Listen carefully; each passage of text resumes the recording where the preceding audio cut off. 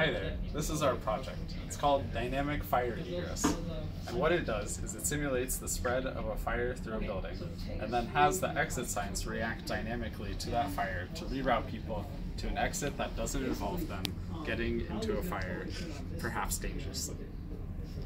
So the first part of this project is all the temperature sensors are hooked up to this networking chip, which then will essentially send the signals from the temperature sensors, like the temperature readings, to the Raspberry Pi through the MQTT protocol. And as you can see, these are the temperature sensors which are sending their reading.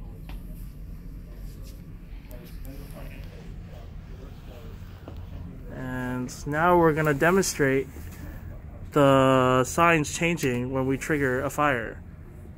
So as you can see, this is the original layout of the signs, with this pointing to the right. And now she's going to trigger the fire by placing her finger on the temperature sensor, increasing the temperature.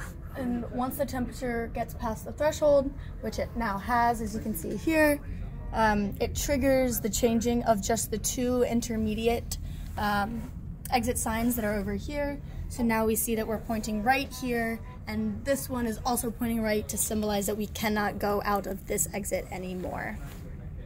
And that is essentially our project.